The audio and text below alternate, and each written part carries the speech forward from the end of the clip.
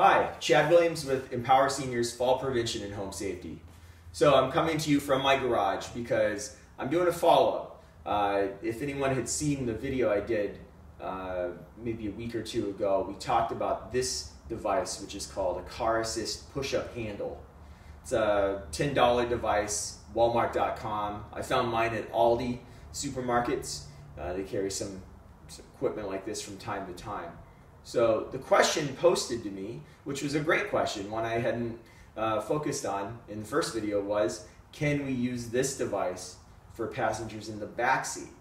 So let's take a look and see. So the device is simple. It fits into the door latch. It's a loop. Looks like a loop of metal. And what we do is we take the device here, slide it right in.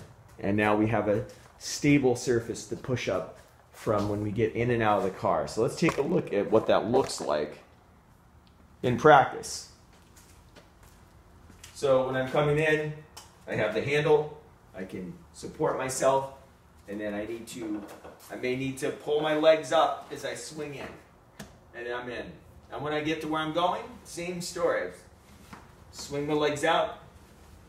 Perhaps someone can help me get in and out where I need to get. And then I have a stable surface to push up from, which is the handle here.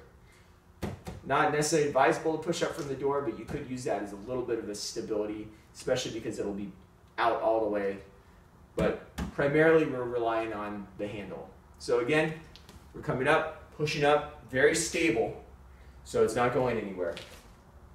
So the answer to that question, and again, thank you for asking it, because it's important to know, can people get in and out of the back seat too? So great question, thank you for that.